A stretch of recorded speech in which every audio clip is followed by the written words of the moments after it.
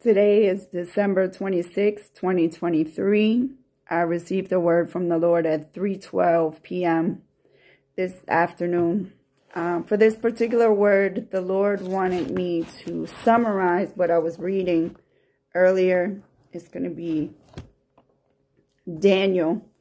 This was Daniel chapter 4, starting at verses 19 through 27, but he wants me to summarize it. So basically, Daniel is a man of God who, not by any might or power of his own, but by the Spirit of God, is able to interpret dreams. And so he's called forth by King Nebuchadnezzar, who has this dream, and he wants to know exactly what does it mean. And so Daniel was called forward to interpret this dream. And as he's interpreting the dream, he explains to the king that the things that he has seen are pertaining to something that's going to happen to him. And the reason why it's going to happen to him, he explains, is because his heart became high and lifted up. His heart became high and lifted up. He became prideful. He became arrogant. And he forgot that God is the true promoter, and that the only reason he was king to begin with is because the Lord put him in that position. So just to give you an idea of how the conversation goes, I'm going to read this last part to you, where it says, "And inasmuch as they gave the command to leave the stump and roots of the tree, your kingdom shall be assured to you after you come to know that heaven rules." So it also goes on to say that even though judgment is about to come upon him for getting so high and mighty within himself and thinking much higher of himself than he ought to, but by the mercy of God, he's not going to take his kingdom away. He's just going to go through a season where at the end of that season, he will understand who rules and who reigns. Before I begin, I encourage each and every one of you to test the spirit. Number one, that means that you're going to take this back to the Lord in your own personal prayer time. You're going to meditate on his holy word like the Bible says to do day and night. And at some point, you're going to ask him, Lord, did this word come from you? Was it coming from your spirit or another spirit? Will you please confirm or deny? And he will speak to you through his word to let you know where the word came from and if there's anything else that you need to know going forward. This is what the Lord said. Pride, pride, pride comes before a fall, and haughtiness before destruction. I despise haughty eyes, for who are you, O man, to look down on another? This has become a cultural norm, with many falling victim to its clutches. Your self-righteousness is a stench. What righteousness you have that I have not given you? Your boasting is not good. You have become puffed up in your own minds, sure of yourselves, sure of your abilities.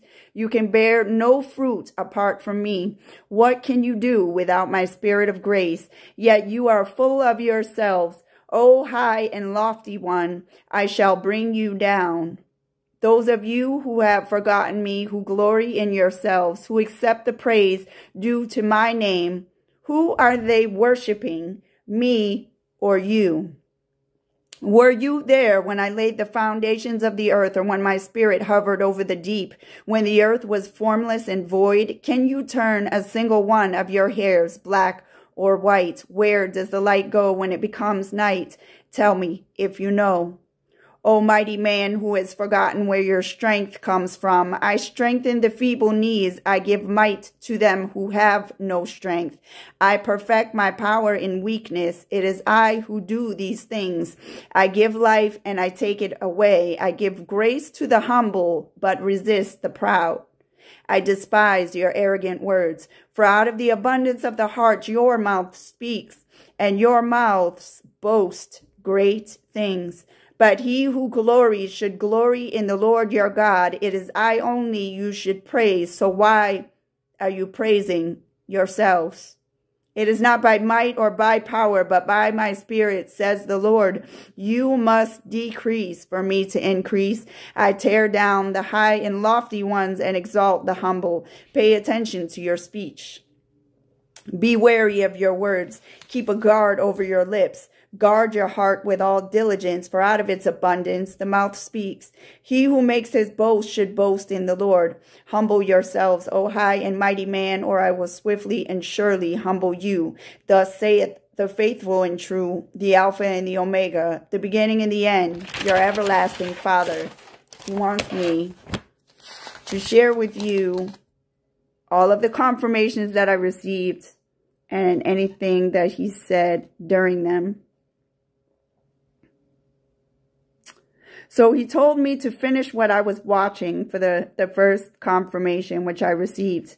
So I was watching a video earlier. It was by Todd White. I'm going to mention it again towards the end of this.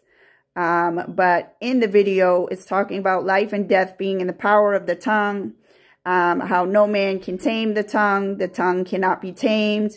The tongue has to be fixed by the grace and truth of Jesus Christ, and out of the abundance of your heart, the mouth speaks. He literally just said all of these things within the first 10 minutes of me watching this video. Then the Lord took me to Jonah 3:8. But let man and beast be covered with sackcloth and cry mightily to God. Yes, let everyone turn from his evil way and from the violence that is in his hands. Joel 1:14. Consecrate a fast. Call a sacred assembly. Gather the elders and all the inhabitants of the land into the house of the Lord your God and cry out to the Lord. Habakkuk 1:4-5. Behold, the proud, his soul is not upright in him, but the just shall live by his faith. Indeed, because he transgresses by wine, he is a proud man, and he does not stay at home, because he enlarges his desire as hell, and he is like death and cannot be satisfied. He gathers to himself all nations and heaps up for himself all peoples. Psalm 12:1-4. Help, Lord, for the godly man ceases, for the faithful disappear from among the sons of men. They speak idly, every one with his neighbor, with flattering lips and a double heart they speak. May the Lord cut off all flattering lips and the tongue that speak proud things, who have said with our tongue we will prevail, our lips are our own, who is Lord over us. Then he took me to Titus 3. I apologize, I didn't write down the verse. Remind them to be subject to rulers and authorities, to obey, to be ready for every good work, to speak evil of no one, to be peaceable, gentle, showing all humility to all men.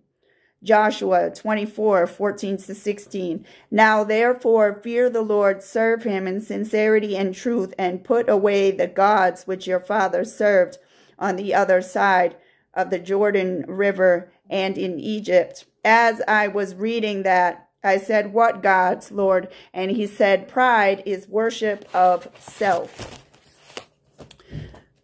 Serve the Lord, and if it seems evil to you to serve the Lord, choose for yourselves this day whom you will serve, whether the gods which your fathers served that were on the other side of the river, or the God of the Amorites in whose land you dwell. But as for me and my house, we will serve the Lord. Proverbs 27:2. Let another man praise you and not your own mouth, a stranger and not your own lips.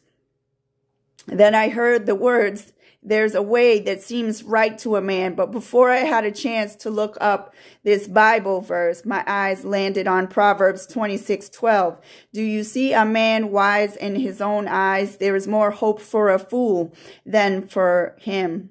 Then when I went to pull up the Bible verse, I was led to click on this particular list and he gave me the following. Galatians 6:3. For anyone thinks he is something when he is not, anyone who thinks he is something, sorry, I apologize. When he is nothing, he deceives himself. Proverbs 16:9. The heart of man plans his way, but the Lord establishes his steps. Proverbs 12:15. The way of a fool is right in his own eyes, but a wise man listens to advice. Proverbs 21:2. Every way of a man is right in his own eyes, but the Lord weighs the heart. He wants me to end with Proverbs 14:12. There is a way that seems right to a man, but its end is the way to death. I will tell you this, when I continued watching the video, and I will tell you what it was. So it was by Todd White. It was titled Giving Everything for Jesus. I was about 2 minutes into where I had left off in the video. And he said, and I quote, "You are living in a way that seems right to a man." The next topic was gossip, slander, talking about who hurt or who offended us, leaving a church because no one talked to you on the first day, criticism, slander, putting people down, and complaining. All of these are an indicator of pride in our hearts, which is why we take offense in the first place.